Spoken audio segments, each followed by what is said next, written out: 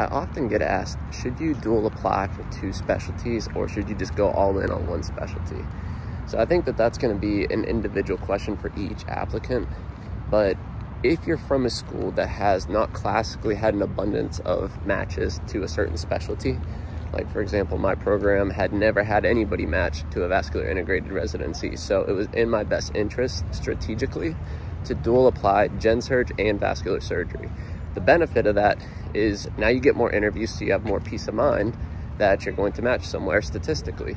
The other thing is my letters of recommendation could be dual applied for both the gen surg and the vascular surgery residency application process because they're so similar in specialty. A lot of specialties that's really difficult, and so the rate limiting factor of dual applying is the letters of rec, but also number 2, the cost. You have to take into account that it's going to cost you a lot more to apply for multiple specialties.